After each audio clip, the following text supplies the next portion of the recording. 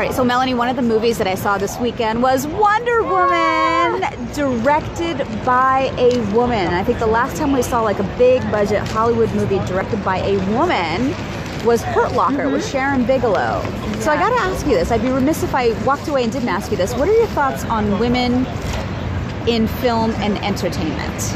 Wow, okay, so there's two issues here. There's a dearth of women behind the camera, directors, writers, executives, and there's a dearth of really good female-driven narratives.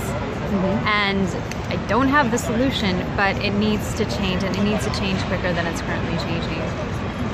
That's something I'm very passionate about, and I've experienced things firsthand of how a lack of women behind the camera can create an interesting work environment for the females to work there. And you're talking about like the dynamic when you're on and off set, right?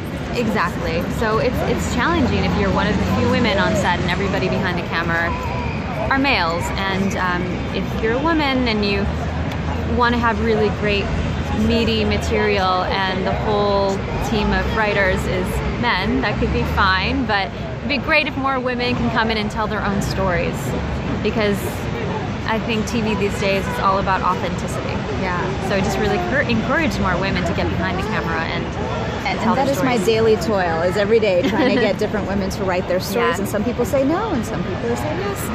And I've been sharing them with you, and we're going to share more of them on June 22nd now.